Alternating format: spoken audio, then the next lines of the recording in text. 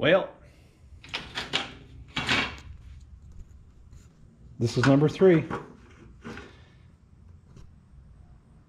I had a laser cut spar in my number 2 trim tab here, and I'm glad that I looked at it because I noticed that every single dimple on the spar had a significant crack in it, more than like 2/3 of the way down the dimple.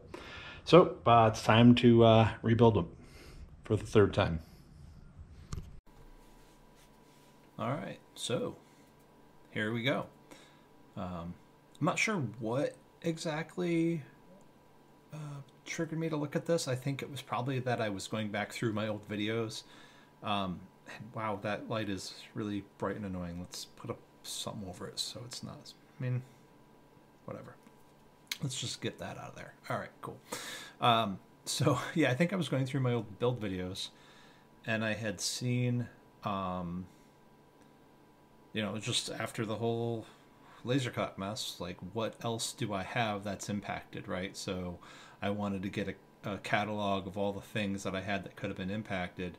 And I thought that the trim tab, I thought I had seen no bluing or no blue vinyl on the trim tab when I had built it the second time, which I believe that video is somewhere in this channel. So I figured, all right, well, let's give it a shot. And yeah, I pulled it apart, and whoo, baby, it was not in good shape. I cannot believe I didn't notice that when I was building it. I'm glad that I did pull it apart, though, because the last thing I wanted to deal with is a trim tab that's, got smoking rivets and somewhere just after phase 1 of flying or something. Who knows?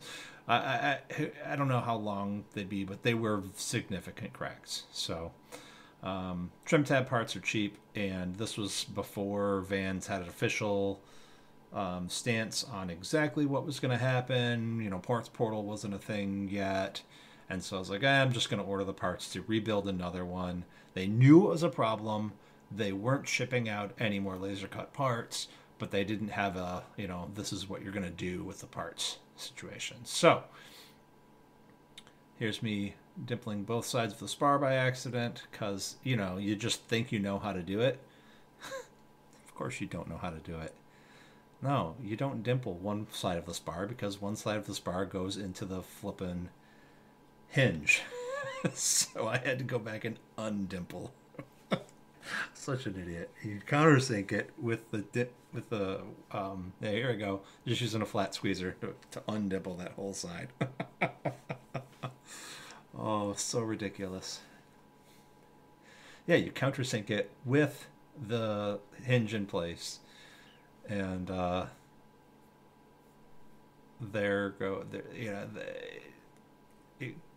it knife edges, but it's supposed to. So anyway, yeah, this was just a hilarious situation. And then since I didn't like the way it lined up, I actually I cut, as you saw there, a piece of the previous skin to lay it below for the hole alignment, to make sure that I was getting hole alignment good when I was doing this. What is that on my finger? Did I must have cut myself or something.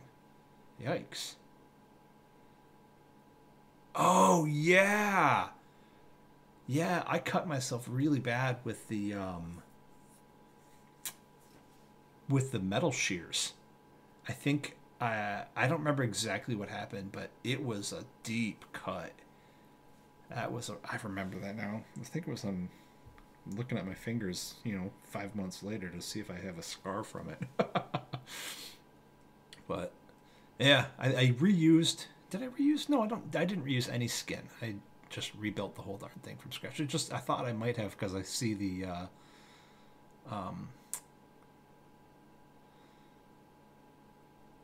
control horn there attached, but I guess no, because I had to redo the foam ribs and everything.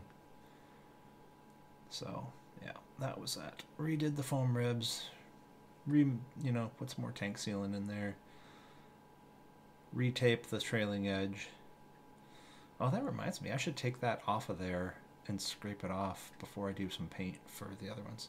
That's probably the next video. I think the next video we're going to start doing some primer prep stuff for the wing parts, because no more building. Might as well do something else constructive before it gets cold out. Unfortunately, it got cold out kind of quick, and my ability to be constructive